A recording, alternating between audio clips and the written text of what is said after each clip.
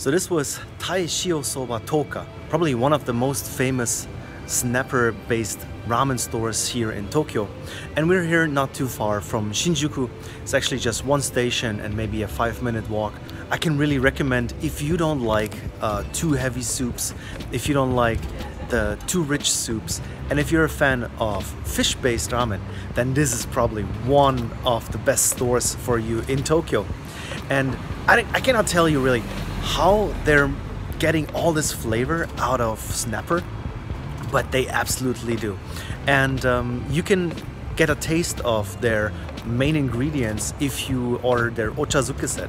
So what you can see is I got their regular shio ramen bowl together with their ochazuke set, which comes with some peanut sauce and some of their raw snapper, which you then add together with some rice, and in the end you can add some of your leftover soup after you're done with your bowl.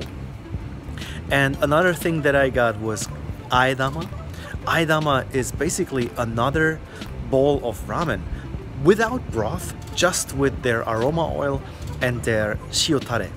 So you can eat it just like this, like a pasta or like a abura soba, or you can take this after a couple of bites, of course you want to get a try, and then you add it to the leftover broth in your bowl if you still have something left. And what I heard and what I read is that you can actually ask them for a little bit more broth if you couldn't hold back and finished all of your soup. So this one here is probably a little bit more on the expensive side when it comes to ramen, but it's definitely worth it. High quality ingredients and a very, very clean and nice store.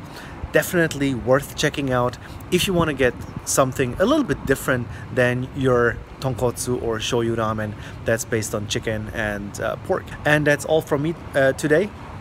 If you like my videos, click like, subscribe to Nama Japan, and you can also find me on Instagram under @NamaJapanTV.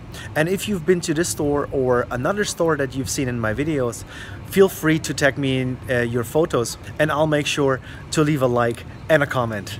And that's all, and I'll see you guys in the next one.